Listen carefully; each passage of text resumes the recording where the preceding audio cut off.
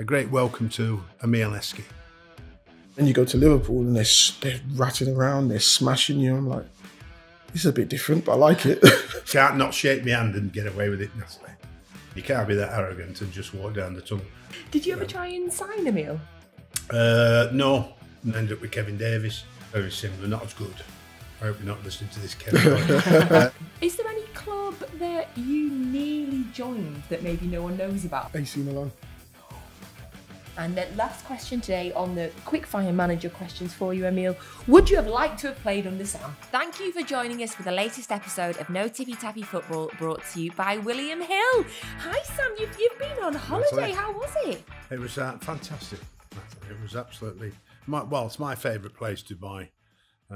Probably go 3 times a year, you know, and of course it's probably the nearest place, 6.5 hours guaranteed sun, so just about 26, 28 degrees, just the right temperature, you know, just full of Brits as usual.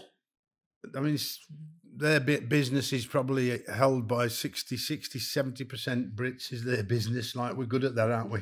We're good at supporting other countries. We love a bit of sunshine. Yes, we do. So yeah, but fantastic restaurants. It's a huge, huge city on the beach now. Wow. I've never been, but you're selling it to me. Where? So it went, you know, really, really good. Well, thank you for coming back to the cold to be with us today. Yes. Would you like to introduce our special guest? Yeah, it's a great pleasure to introduce this guest. I think that over many years, watching him develop as a youngster, starting at Leicester, and his career ultimately going to Liverpool and England, and in my opinion, it was fantastic centre forward, which was a dying breed. The centre forwards of this type seem to be moving out of the game rather than actually moving in. But it's a great welcome to Emile Heskey. Thank you. Thanks for coming. Thank you for having me. Thank you so much for joining us today. I always like to sort of start off by finding out, what are you up to now? So now I'm helping out at Leicester City Women. So I coach a bit of development, and I help out with the boys under 18s and under 21s as well.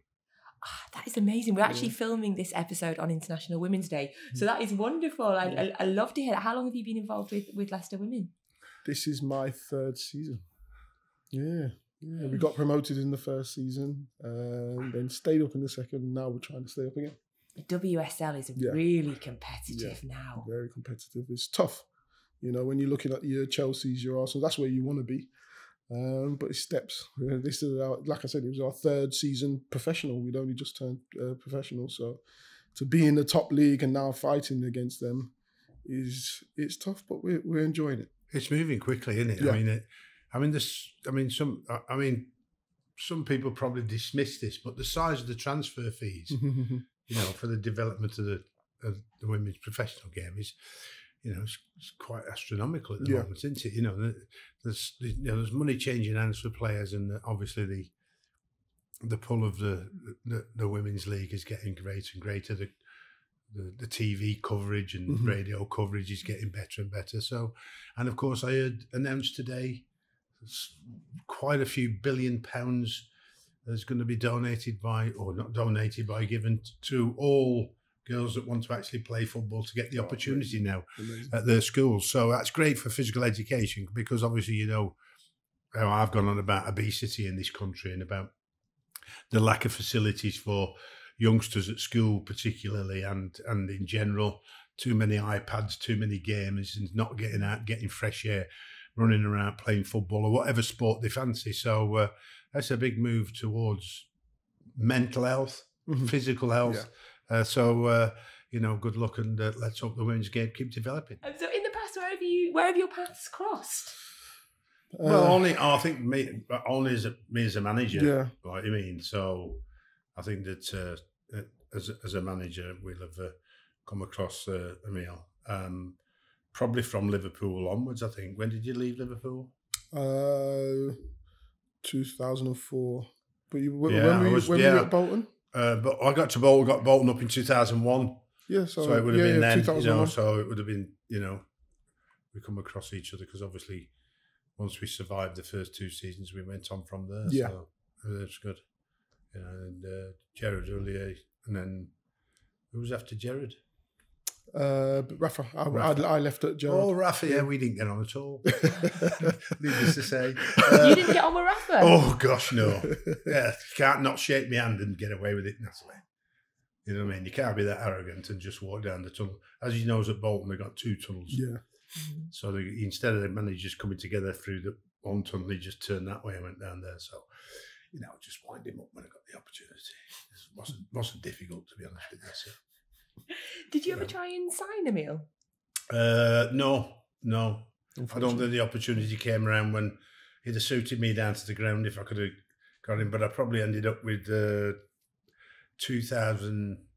He's probably still too good for us in that development stage. I ended up with Kevin Davis, who was, you know, very similar, not as good. I hope you're not listening to this, Kevin. Not as good, but, you know, he's good. He's good. Now, Emile, this is the point in the podcast where I always just like to check on what Sam's up to with job-wise. Okay. There's always jobs coming up. Now, when I saw that Watford had sacked Slaven Bilic this week, I thought, right, I'm going to ask Sam about that on the podcast. But then they put Chris Wilder in like an hour later. Were you approached? Did you speak to Watford? No, I spoke to Watford twice, and I never really felt the opportunity was right for me.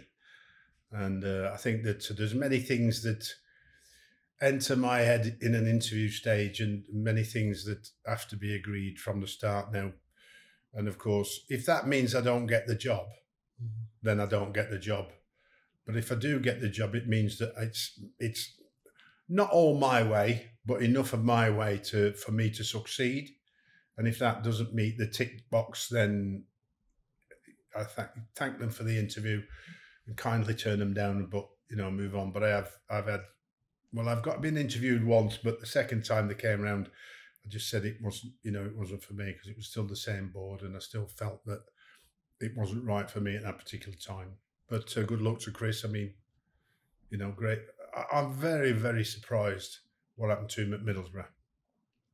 You know, and now there's been a massive turnaround because Michael Carrick's gone in as his first job, and they're in the playoffs. So it is amazing in terms of a new manager can come in and change the fortunes. But, you know, Chris can do that because he's very experienced, and particularly in that league now. And I'm sure he'll get Watford, or try to get Watford up in the playoffs. When Watford approached you, does Elton phone you? Elton has phoned me, yeah. That was the first time, though. I had an interview down in London, and I was on my way back pondering about whether I should or I shouldn't need to speak to my wife when I got this call from LA, like you mean. So I didn't know whether anyone was taking a bit of a mickey at the first, like you mean, but he was very, very generous and very kind, and did make me think an awful lot more, by the way, about taking the job. And yeah, so that's my bit of fame. Elton John gave us a ring and said, "Come and sort Watford out, Sam." I love that, because you would think that was a prank originally, like, and then realise. No, I knew it was him, because obviously the phone number that came up, like you mean. So I love that. Very good.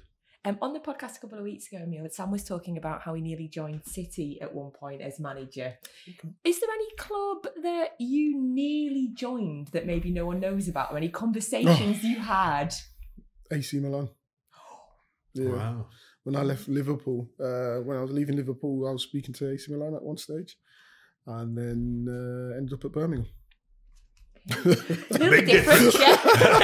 Can I just ask which you would have preferred? Milan or Birmingham? Birmingham is lovely, of course. Yeah, second biggest city. It's great. Yes. Right. Well, I'm from Dudley, don't forget. Oh, yeah. Are you? I was born and bred in Dudley. You've lost your accent. I had to. No one understood you. I was listening to Gabriel Bongnor on Talk Sports on the way in, and I'm just thinking, because I can talk like that, I'm yowling and all the way. So, what's happening today? Ali, what you doing? You know, and that's so. You know, I really had to get rid of all that. You know. Is that how you actually spoke? Oh, I was like that when I first got to Bolton. I had to stop because all of that, you know what it's like in the dressing room. It's not as bad now as it was then. I mean, I was just slaughtered by my accent. I mean, absolutely pelted. So, I had to learn to rein it in a bit, you know what I mean? I get that. I just brought a Scottish accent when I moved to Manchester when I was 10. Yeah. And kids are ruthless. Ruthless, Yeah, absolutely. ruthless. Yeah, you're right there. So you're at Leicester City Women just now, and you work with the 16s and the 18s. You were saying, what's your kind of opinion currently on how it's going with the men's team? Obviously, much lower down, I think, in the league than we were all kind of expecting. Yeah, look, I think it's needless to say, when you finish fifth and you're pushing and you're trying to unstable the hierarchy, and then you're suddenly fighting relegation, you're 3 points off the bottom. It's a tough one to take. But were we punching above our weight? Possibly, yes. We've got great facilities, we've got great owners, we've got great stadium. The reality is we can't really you rarely can punch above your weight and keep doing that on a regular basis without getting more players in and some out. And I think it's going to be I think they were saying there's going to be in the papers that there's going to be a massive overhaul of players. Well, they've already done that. I mean, the amount of players they sold, and did he get to sign anybody in January? Was it Tete come in January? Because he didn't sign anybody in the summer, did he? No. At all. Again, when you not one player, but then selling players like this. You know, I mean, it just. Well, but as well, financial fair play is it's kind of a juggling ball. You want all the players, Yeah, but they're millions ahead in terms of the players, the quality of player that Leicester have sold over the years. Yeah, they've sold all the best ones. They should be. You know what I mean? So and still managed to get the top, like you mean, and stay in the top six, like you mean, and then sooner or later, that policy cannot continue. No. And if you're not replenishing that with the like for like, it can be difficult. Southampton have suffered the same. You know, quality players sold on. And then the board say to you, and this is where you get the problems in the board, like, can you carry on doing that? Well, eventually that dries up. You get quality players who are good enough to play in the Premier League and you sell them on to bigger clubs. It's not going to last. You're not going to keep doing it. No. You know, and even if you scour the world, you won't keep doing it. Ajax have their policies, don't they? But they do. But I think it's just totally different market, and I just think it's a totally different model that I'm not sure can work in the Premier League. Are you confident Brendan will keep Leicester up this season? Yeah, I think so. I can't see us going down. But again, happens to Leeds, it's happened to Bolton, it's happened to very established clubs. So, but I think the club and Brendan's got more than enough to deal with that. So, talking about big money signings, I'd love to get your opinions on two of the big forwards that have come into the Premier League, both to Liverpool. Darwin Núñez, Cody Gakpo. What have you made of them so far as strikers? As strikers, Núñez, I think he's better on the wing. I think for me personally, I'm not sure if he's ready to deal with back to goal right now in the Premier League. I think give him the ball so he's facing it, and then I don't think there's many can stop him. He's so quick and direct, and now he's coming into his own way. He's getting his head up as well and start looking at sliding players in. You see him set up Mo Salah, etc. And then Gakpo took a little bit of time to get used to it, but he looks a very promising aspect for Liverpool. Again, another player that he scans very well. So when he's coming into feet, he knows whether he can turn or lay off and spin. So he's very, very good. It's very risky to bring two players, great talent, great reputation, but you bring two of them to Liverpool at the same time, never played in the Premier League. You have no idea whether they're going to fail or succeed. Don't care how much you've paid for them, don't care who they are or where they've come from. You have no idea whether they're going to succeed or not. I had Mario Jardel at Bolton who scored 264 goals in 380 games in Portugal and Turkey. Absolutely no chance in the game. Just couldn't cope with the Premier League. 6'3" as well. Just not totally mobile enough. Just not overall fit enough to cope with the pace and the dynamism of the Premier League. You know what I mean? So Liverpool, you see them two guys next year, and I'm sure next season they might be the making of winning the league again, because they've obviously deemed us quality players from where they've come from. But that settling in period, family, schools, wife, girlfriend, whichever it might be, right area, most important first and foremost. Player goes home, wife's not crying, you're okay. Player goes home, wife's crying, wants to leave. and that's really where you look at the integration you're going about is not settled. Well, it's not settled because it's away from the football. Because everybody comes into a dressing room, and lads make them feel welcome.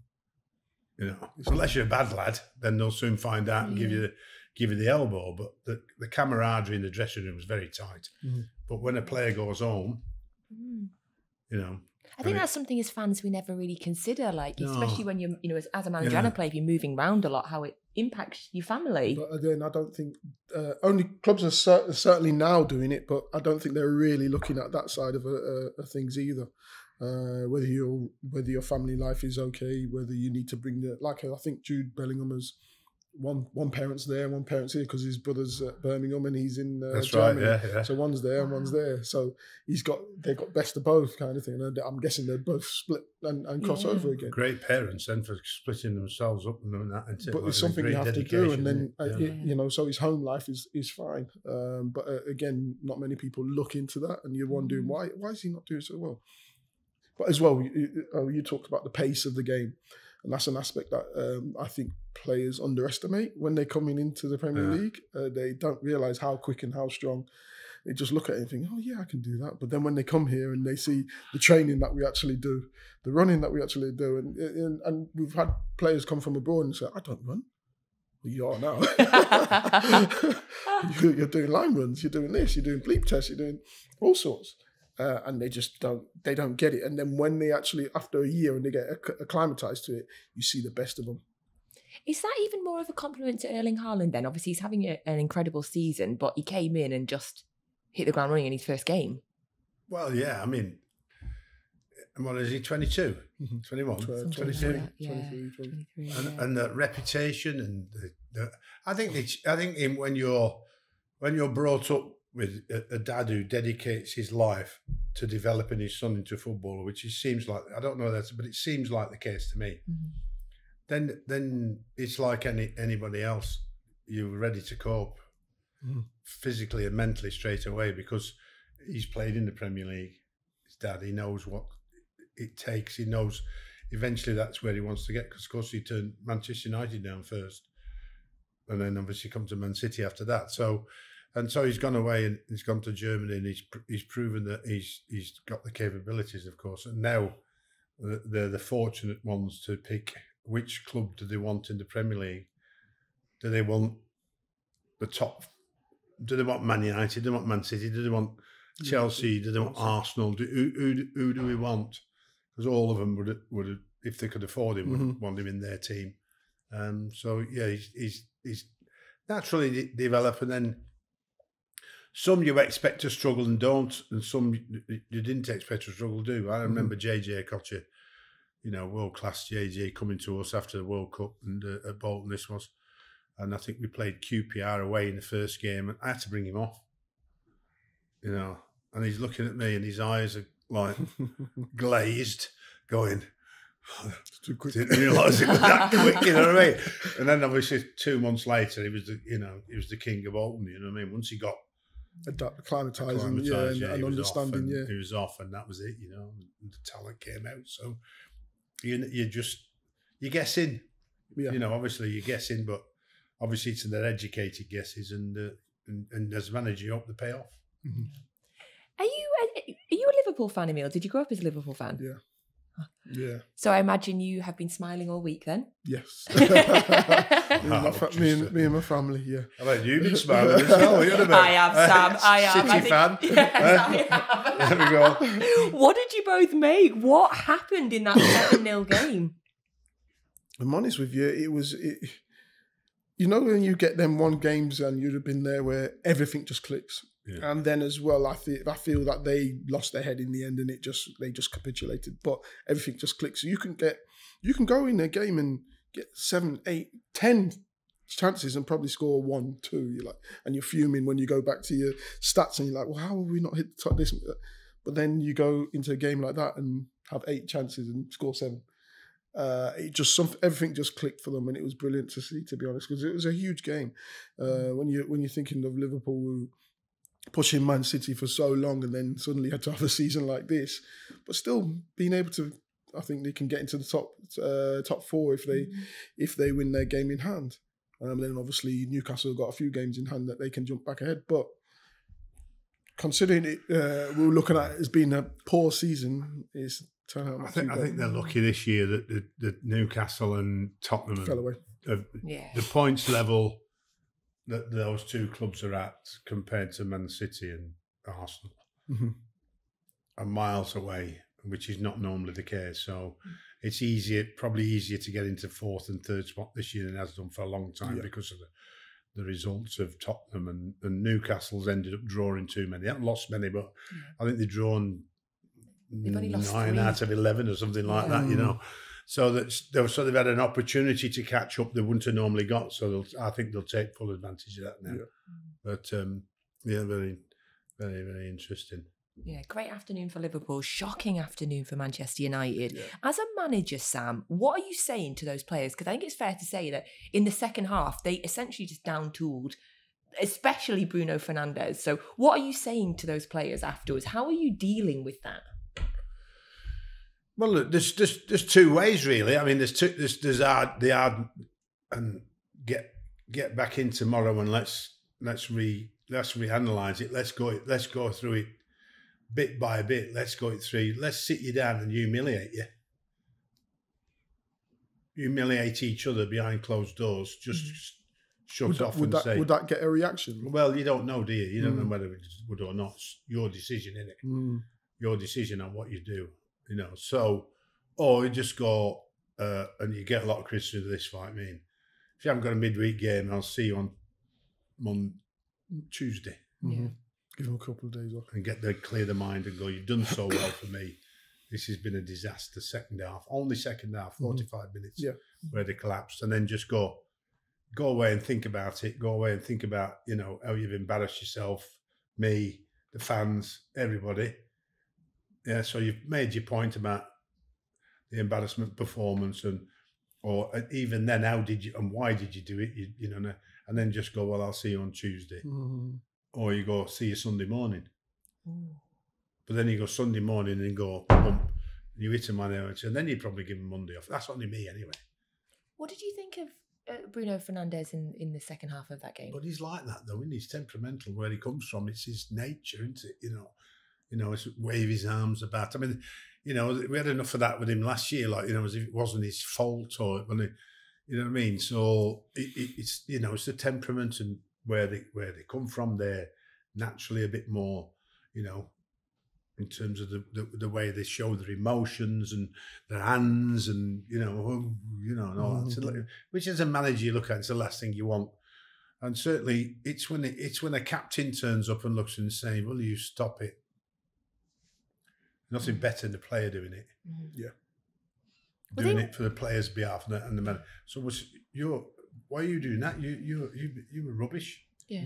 Obviously, he is nobody was as bad as you were. So why are you waving your hands about? Like, I mean, we're all in together. Let's get on with it. So it can be a particular problem when you've got that sort of character, terrific player, done fantastic for, and recently been absolutely brilliant, Man United.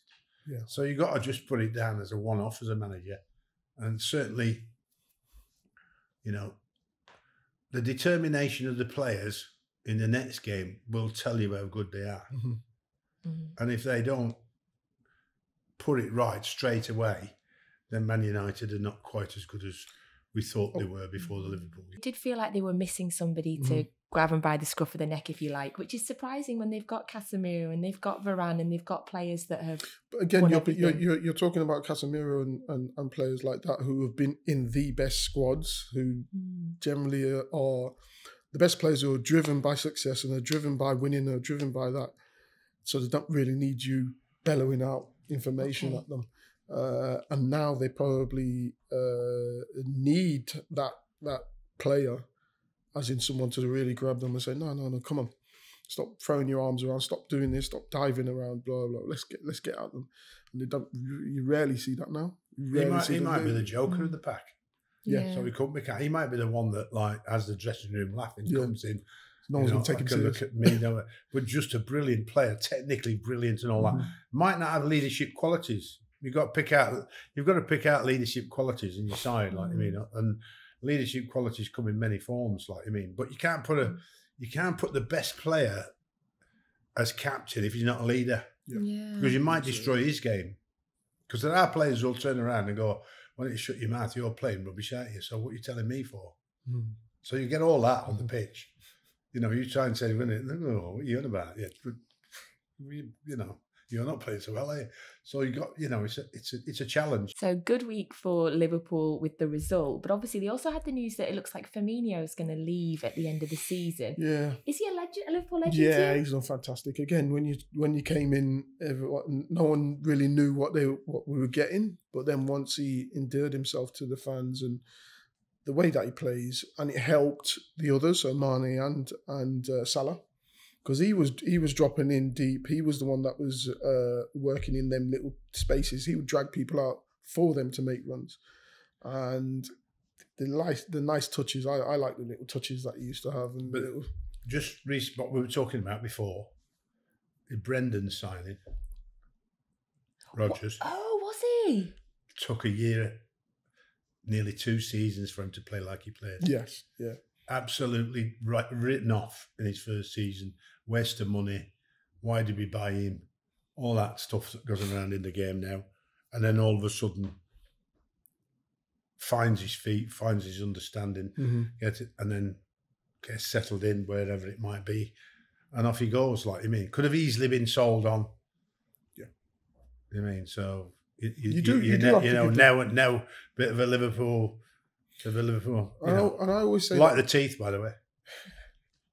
He was one of the first one, I think, in the Premier League. That you know they're turning up all over now, aren't they? The white teeth. So, you know what I mean? But he has the whitest of white, doesn't he? You know what I mean? So yeah, full marks to him. Yeah, lovely touches. Yeah, vision. Yeah. The little delicate paths, little in tight areas where it's most tight, you know, and great link player, goal scorer, assists, you know. So and he's hard working. He'll be one of the first ones running back to try and challenge and to help out. So I think what we were saying about giving players time, especially when players are coming from abroad and they don't understand how quick and how strong and how passionate the football in England is. You need to give them time. You know, you're looking at arguably one of the best to ever play it, Thierry Henry. Didn't pull up trees when he first came, but then once he started to get to understanding and the fitness and etc., fantastic. So what was it like for you? If you're a Liverpool fan your whole life and then you sign for Liverpool, what is it like signing for a club that you support? Amazing. I had the opportunity to go to, I think, Villa, Spurs. Were interested, and then once I knew Liverpool, because they'd been interested from I think I was 18. Wow. So I'd always had interest anyway from 16. I think Blackburn were interested when I was 16. But I wanted to play for Leicester. I wanted to prove myself at Leicester. So from 18, got into the first team at 17, playing at 18. Liverpool interested, but I wanted to carry on playing for Leicester and try and win something with Leicester. Did that. Went to 3 cup finals. We won 2 of them, and then I knew that the next challenge. That was under Martin, was it? Yeah. Martin, it was fantastic. Then the next challenge was what do I want? I'm in the England squad. Can I push for some other trophies higher up? Maybe winning the league, and that was Liverpool. So when they came, when I knew there was nothing else. You joined at a time where Carragher, Gerrard are there.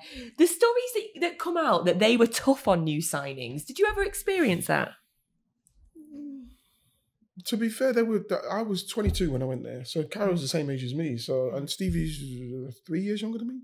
So I think it would have been when they were more established. And that's when they were captains, they were leaders, etc. That's when that probably came in. When I first got there, it's fascinating because I go from Leicester where training is high tempo, etc. But it's not because the squads are small. There was fairly we didn't tackle really because we didn't want injuries. And then you go to Liverpool and they're ratting around, they're smashing you. I'm like, this is a bit different, but I like it. So, but again, I love the way that you train the way you play. So and then you see the tempo and everything, and then we went on to win a lot of stuff. So it was good. And you strike up an incredible partnership with Michael Owen. You're playing with him at Liverpool and with England. The fact that you were doing that across club and country, was that an extra, how much of a benefit was that? Yeah, massive. Again, I was lucky again because I played England under 18s and Michael 16 at the time, 2 years younger than me. And he came with our age group. He was that good. And so we went to the Euros and we just struck up a partnership from then, and it just carried on all the way through. And then obviously playing for England and then playing with Liverpool, you work on things and it just worked really, really well. It's fascinating that you don't have partnerships anymore. No. Which is weird. But it was something. Sometimes you don't have a number 9 now. It's called a false number 9. Exactly. But I think it's going to come back round. I think it's going to come back round because I obviously being in coaching now, everyone wants to try and get 2 up front. Yeah. The only thing with playing 2 up front now is the younger age groups only play with 1 up front. So when you go to the say the 21s or the first team and you want to play 2 up front, you've never learnt that. So you're both making the same runs. You're both looking. Whereas we used to work off each other. We had an understanding that if you're going in here, Sam will tell you, if one's coming short, the other one's got to go along. If this one's coming here, you've got to go underneath them, blah, blah, blah. Mm-hmm. So there was all different things, tactics that we learned, and they're not really learning that now. So it would be something that will have to come back round again. If you think they're not learning that, you should see the lack of learning on defending that's going on in the game, because defending has become something you're not supposed to talk about. But do you remember when we had Sol, we had Tony Adams, we had Keown, we had Gareth Southgate, we had all these defenders, and they're fantastic. The Sol was one of the toughest ones to play against, etc. And then we had Rio, etc. Rio was a standout one because he was good on the ball. The rest, they'll say they weren't so good on the ball; they couldn't play out from the back. And then there was this big push. Oh, we need players that can play out from the back. Okay, cool. So there's a big push for that. Come with these players. So you come with John Stones, etc. And then they say, well, they can't defend. No. I was like, which one do you want? Now we're going back round and saying, no, we need defenders that can defend. We need someone who's going to go and head the ball. We need someone who's going to put his foot in. We need someone who reads the game well. And that's where it's sense the danger. But that's my fear of academies now, because I think academies are letting players go who are great defenders, but can't play out from the back. Yeah. And that's my greatest fear, which is wrong, like you mean. So I mean, they're teaching defenders to lose the ball in their own final third and saying it's okay, keep doing it. But it's not okay. No, because you're training people the wrong way. Perfect preparation prevents poor performances. Okay, early doors for me. Yeah, I had it at Bolton. Yeah, I was at Bolton at the end of my career, and we played a lad left centre back. He gets the ball, and we're bottom of the league. Yeah. So we get the ball, and he's looking, and no one's showing for him. We're bottom of the league, so no one's showing for him. And he turns out, gets the ball rubbed off him. Crosses it, they score. This is like 5 minutes in. Gets the ball again, not long after that. Looking, no one's showing again. Tries to do the same, tries to do a cross turns. The lad runs, flashes it across, just miss. Does it 3 times in a row. They brought him off at half time. And he just didn't understand, because in the academy, they're telling him, no, it's good to make mistakes. You've got to learn from that. Yeah, but not in the first team. So back up to the other end of the pitch in terms of scoring goals, Emile, and we're talking about you having a great partnership with Michael Owen. In terms of current players, England-wise, do you think Kane and Rashford would benefit if they were at the same club? I hope it doesn't happen, Sam, but if they were? Look, I think having Kane, if he did go to United, would be a fantastic addition, because he's a goal scorer. He always finds a way to score goals, and different types of goals. So, and that's something that they possibly need. Whether Rashford plays out wide, because I don't know if they will play with 2 up front, or he plays in the 10. We've seen him playing from the left right now, and he's flying. But I know Rashford can play up there through the middle. But yeah, he would be a fantastic addition to them if and that's someone that would definitely get them goals. The manager's changed him in where he runs, Rashford. Yeah. So it's like everything else. you've got to get behind the opposition defence to score. So how do you do it? Now, every wrong manager's scared to death about playing a ball in behind the back four because they go, oh, a long ball. You know what I mean? So, you know, Man City's goalie plays the best long balls in the Premier League. So, I mean, but he don't get any stick, does he? Like, I mean, so he's learned that Marcus Rashford is not great into feet, but he is great running in behind.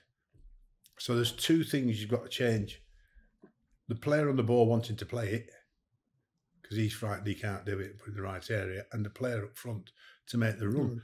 So if I'm playing with Emile Heskey, I will play it to him if he makes a run. I won't play it to him if I don't see the run. Yeah. So you need to get the run before you get the ball. Like, you know, you can't do the ball, then the run's too late. So Marcus Rashford has started running in behind more this season than I've seen him do in the last 2 years, and players are looking to play him in.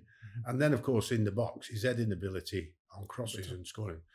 He's got a leap on him. It's something that I haven't quite seen, and I hope he can keep that up, because Eddie goals are a massive, massive bonus to your goal score record.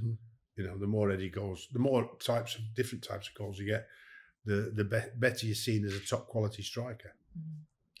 Talking about other strikers in the Premier League, Emile, that are doing well this season. Obviously, Mitrovic at Fulham. We've mentioned Fulham about how they're pushing. Great, What do you make of him? How highly do you rate him? It was a funny one, because he'd go and score 20, 30 goals in the Championship and then couldn't do it in the Premier League, and now he's found his feet in the Premier League. I always thought that there was something in him, because he's a big lad. He's different to what a lot of defenders would have come up against in the last 5-10 years. Because everyone wants a false, like you're saying, false nine, or someone who's very good on the ball, etc. But he holds the ball up, plays playing, and then he gets in the box. I'll tell you what, they know just to put it in there, and he's a handful. He knows how to put his body about. He knows where to position his body, even to bring a ball down, or to go and get win a header. He's done fantastic to change that around as well, because we all know mentally it could be challenging if you haven't done it before. That, can I really do it? He never questioned himself. I mean, players like are deemed about their aerial ability and about their strength in the air, about what they can do in terms of crosses, and not given the credit for the rest of the game. Yeah. Like Emile would be strong and quick, good in the air, but nobody gave him the ability that he had, or the credit for the ability that he had in terms of the hold-up play, bringing other players into the game. And, you know what I mean?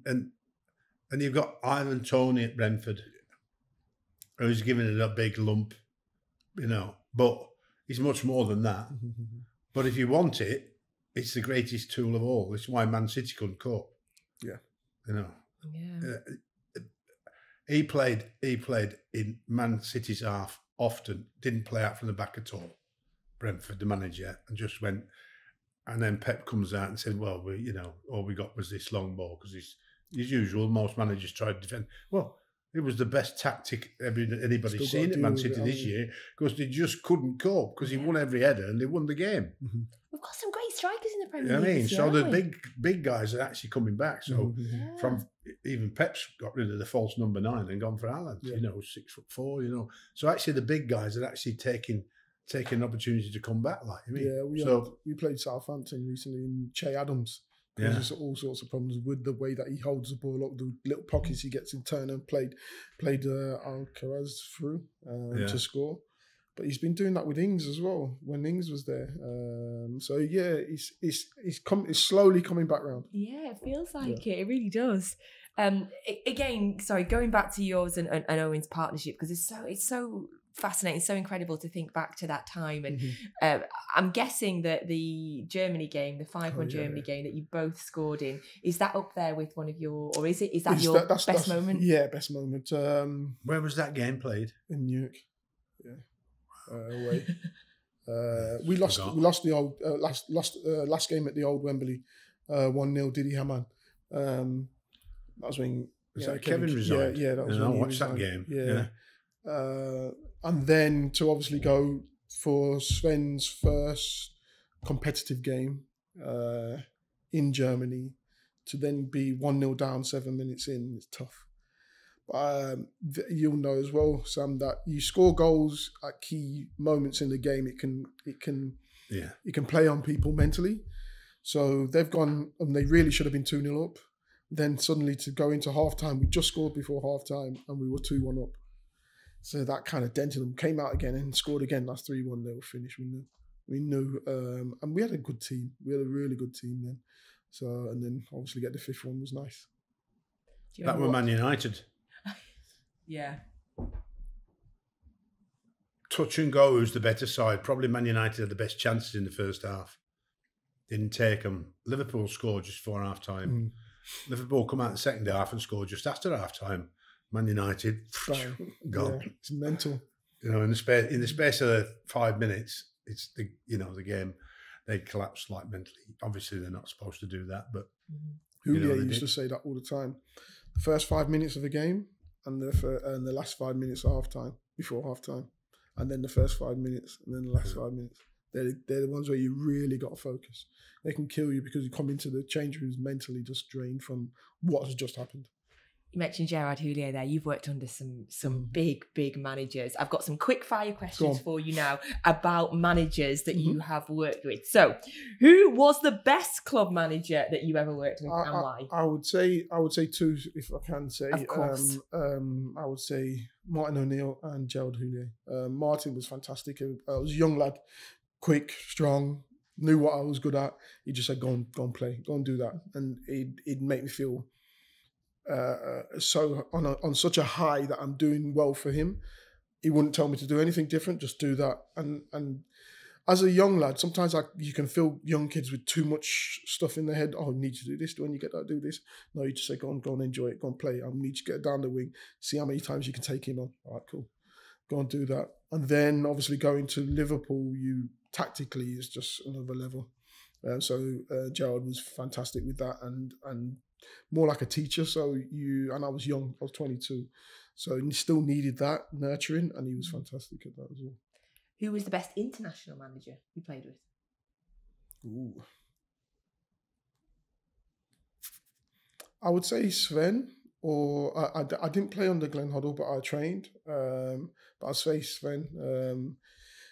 It's similar to Houllier, where tactically he was very, very good. And so when I went onto the pitch, I knew exactly what he wanted from me. There was no grey areas, etc. So I would say Sven. What was toe grip like? Because I met the pair of them quite often. They seem to have a right relationship between the pair of them. Yeah, I didn't really have much to do with them, to be honest. Quiet. Yeah.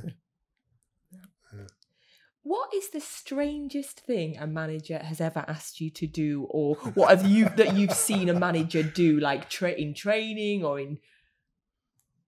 Oh. It'll come to you on the way home. You'll go, I should have said that. To be honest with you, I haven't done many You're a good man. He's a good man, isn't he, Sam? Yeah, he's keeping these. Yes, he's keeping these. Keeping his cards close to his chest there. Probably play centre-back or something like that. Yeah. Did you at any point? Yeah. Well, Martin wanted me to play centre-back. I was like, well, you've got a young lad, young centre-back playing, who's on the bench. You might as well play him, because if you don't know if he's not good enough, then you can get rid of him, rather than playing a forward at centre-back, which I had played, but that was like, I was at Wigan, and it was the last 5 minutes of the game, last game of the season. We needed to win it, Sheffield United, and I ended up just being centre back and just heading and kicking everything away. But it's a bit different to start a game. Yeah. Who gave the best team talks? Probably Martin. Yeah, he was he was a big thinker, and when you go on the pitch, you say things like, which one of you is going to pick your mate up if he does wrong? Because someone's going to do wrong here, but we've got 10 others that are going to try and pick him up to be the best he possible. You're like, yeah. So you're ready for battle when he gives them little talks. Oh, I love that. And currently, and I'll get both your opinions on this, who is the best manager in the world right now? In the world. Now. Well, we don't. Yes. We can do Premier League if you want. Well, we wouldn't know. too much about some of the South American Should we say in managers. England then? Say in England, yeah. Okay, best manager in England right now. Pep, for what he's done continuously, year in, year out, and taking that club to where they are now. You agreeing? Yeah. He's going to get some stick though, selling them players to Arsenal if they win. Is he going to get some stick about that? By the way, the old fans are going to look the same. That's the old pals out there. Look what it's cost us if we don't win the league. Right under the cosh, I think. Where do you stand on that though? Because I guess City would say, or he would say, that they wanted to leave, that he didn't want to keep unhappy players. Well, you're right, but like, you know, you've got to think about it, haven't you? You're bound to think about it. So you wouldn't sell to any of your rivals? Close rivals? Well, it's his buddy, isn't it? Yeah, true. You know what I mean? He's been with him for years and years now since he packed in. Like, I mean, he's got to help him get the job at Arsenal, and now he's got two quality players to go. Zinchenko's the real loss, you know, because it goes back to what you were both saying about the natural leader on the pitch. He is, although not captain, he is a person that would pull a team around, that would shout, that would pull you up. Yeah, which is a strange one for me because he can play left back and left midfield, but left back particularly when they lost Mendy, and then you know, and they're selling him, and no left back. They haven't really got a natural left back. We've got no senior left backs. No, it's fascinating with him because they're playing a centre half there at the moment, aren't they? It's a centre half. Or we're playing now a false left back with Bernardo Silva. And then they let the other fullback go on loan. Cancelo, So Cancelo, that was another unusual one. But I'm sure he came in as a number 10, and then ended up left back. He did, yes. He was, yes. Well, he plays in midfield for his country, doesn't he? And the last question today on the quickfire manager questions for you, Emile. Would you have liked to have played under Sam? Yeah, I definitely would. Suited the way that I played as well. Yeah. I didn't mind putting myself about, so I would have. Nice way to finish today. And I'm appreciate it. Yes. Thanks very much for coming. Thank you, Emile Heskey. Thank you so much for joining us today. Thank you as always, Sam. Pleasure. See you again soon. Are you here next week? I'm here next week. Yes, no problem. I always think hopefully you're here next week, unless your phone goes. You never know what's going to happen in a week, eh? I think it's too late this year now. If anything's going to happen, it won't be this season. Okay, well, I'm happy about that, obviously, because that means we'll have no Tippy Tappy Football for the rest of the season. Thank you for joining us again for this episode of No Tippy Tappy Football, brought to you by William Hill. We'll be back next week.